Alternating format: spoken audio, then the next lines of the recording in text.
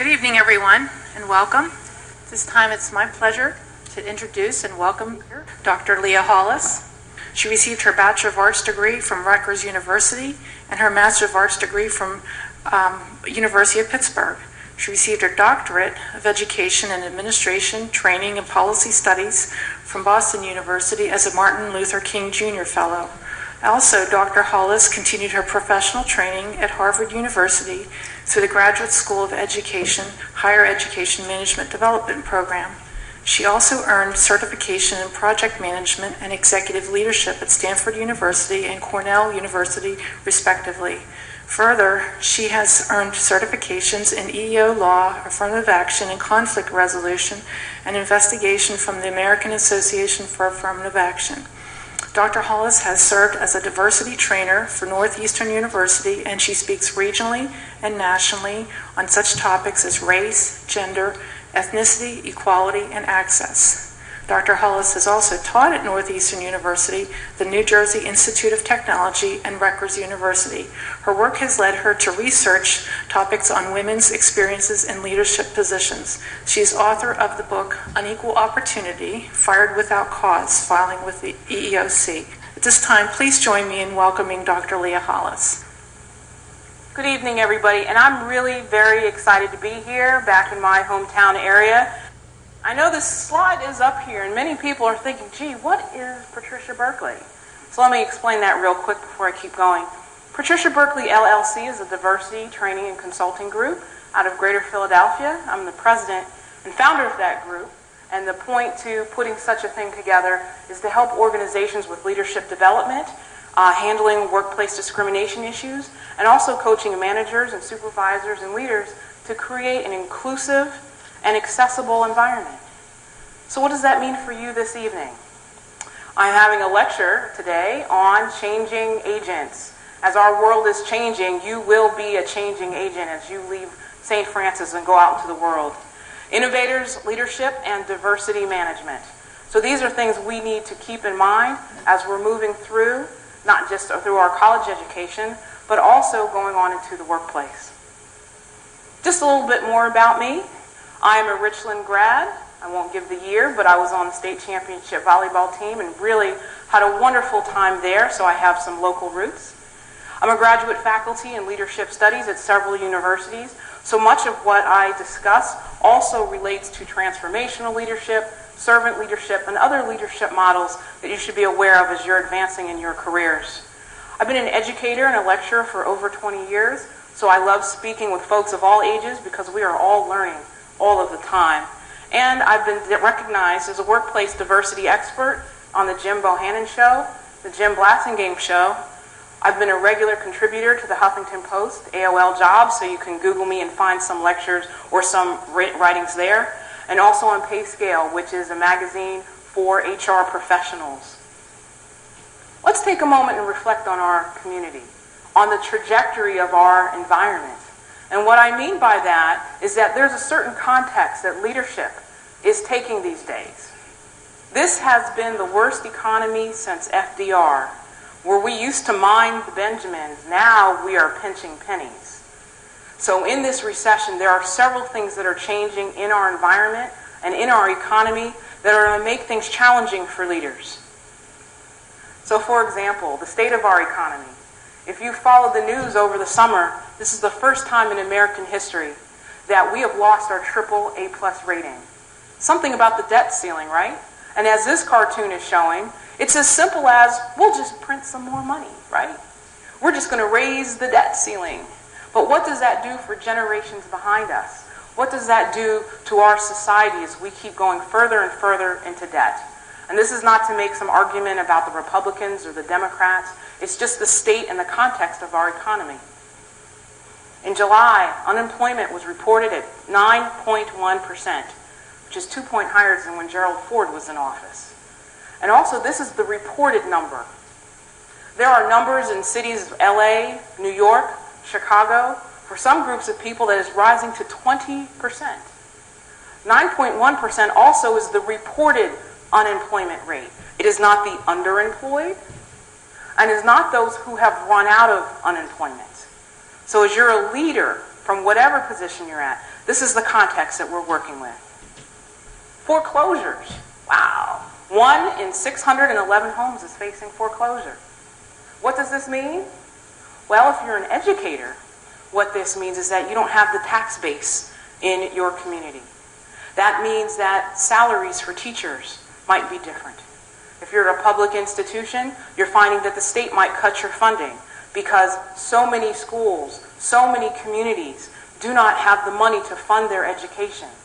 And as a leader, you will be recruiting people from those experiences, and you will also be working in communities that are struggling financially. What does this mean for contemporary leadership?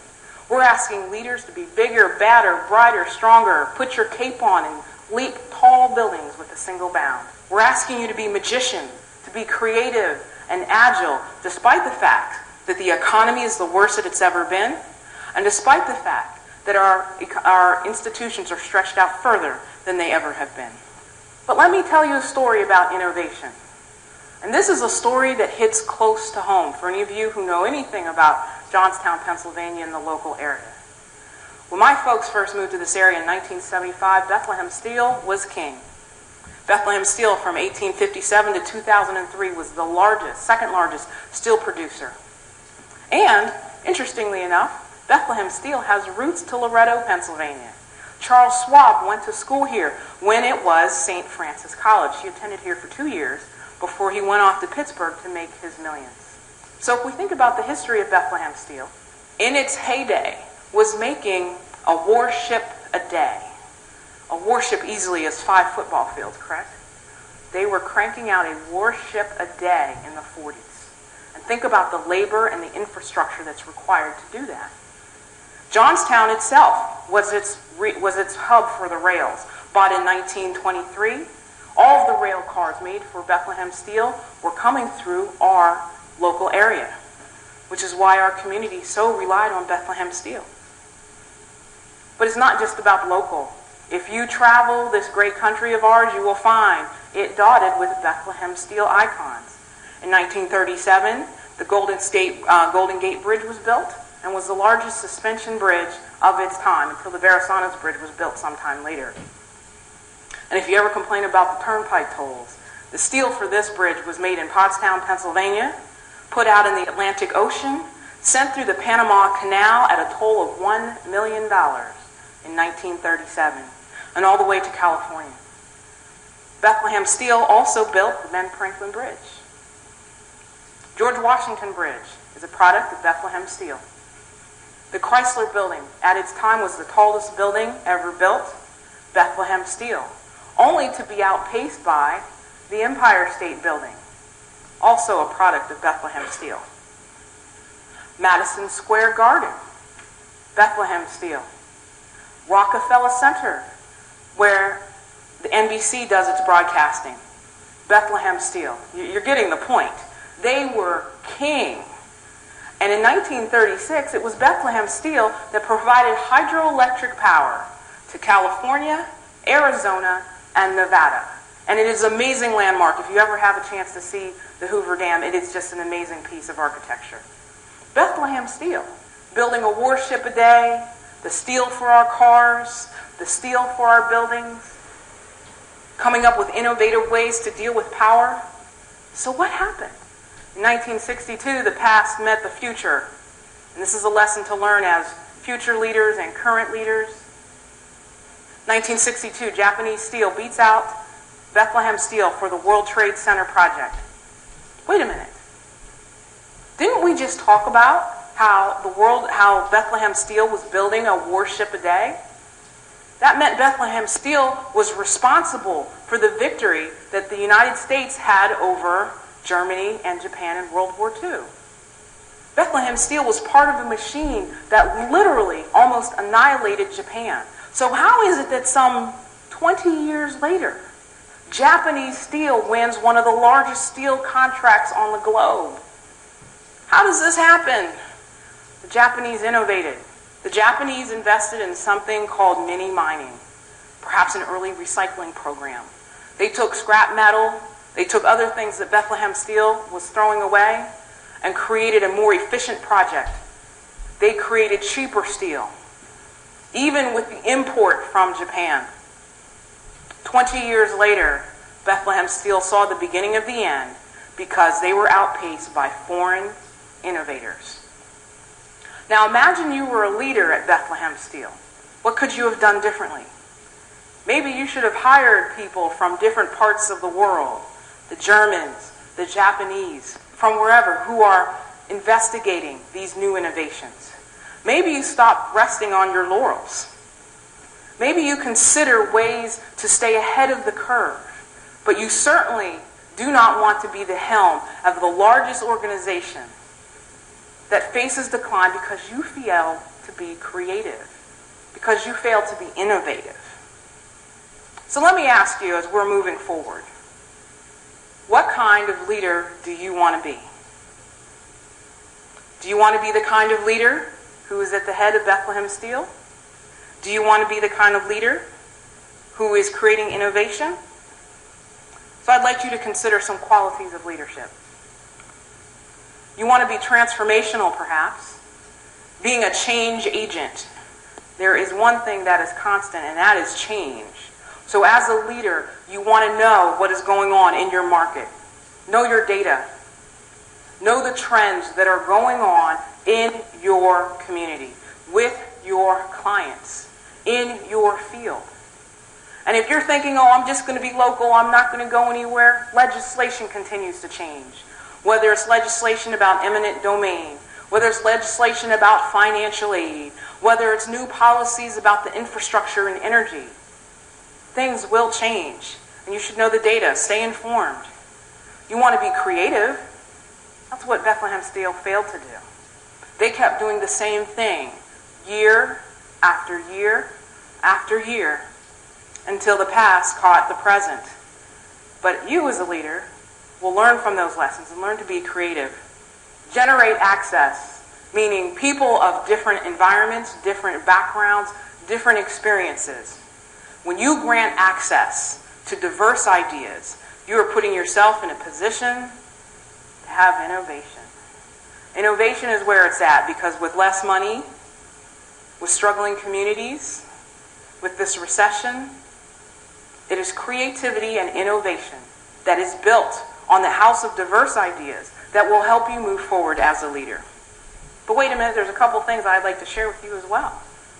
Some threats to innovation and diversity in the workplace. First of all is discrimination, and second of all is bullying. So I'm going to go over those two things as well for you to consider as you're stepping out there into the world of leadership. For the first time in American history, women are officially more than 50% of the workplace. More than 50% of the American workers are women. This information is from Casey Mulligan, a professor at the University of Chicago. We have generational diversity. Also for the first time in history, we have 4 generations in the workplace. We have the silent generation, those who were around before World War II.